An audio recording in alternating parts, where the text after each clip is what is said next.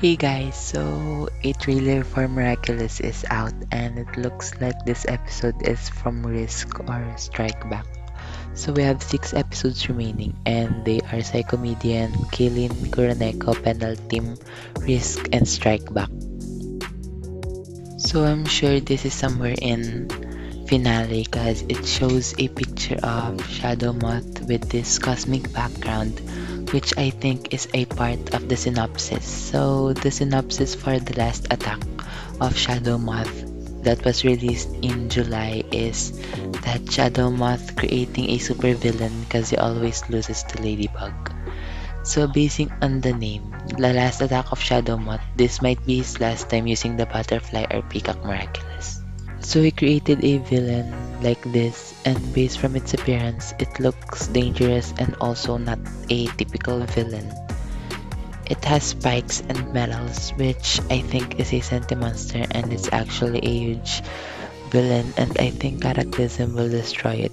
But since it might be a sentimonster, they can't. In this clip, Ladybug called some heroes, which is King Monkey, Ryuko, Rina Feriv is also there, so I guess my theory about her returning the Fox Miraculous is wrong. And there is also Carapace, Bigella, Purple Tigress, and Viperion.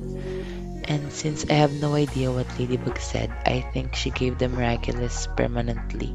Well, it's because they do the pound it and Ladybug said something and they just leave.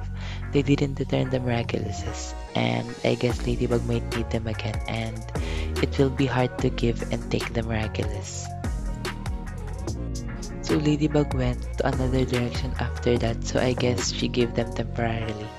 So basing from the trailer, the heroes are actually not complete, and we have a trailer last time that Vesperia, the Rooster, and the Ox Miraculous holders, and also Polymouse are there. So this trailer seemed mixed, and it's not a trailer for an episode only, cause this clip is from Simple Man, which is already aired, and it is episode 19, and the other part of the trailer is from another episode.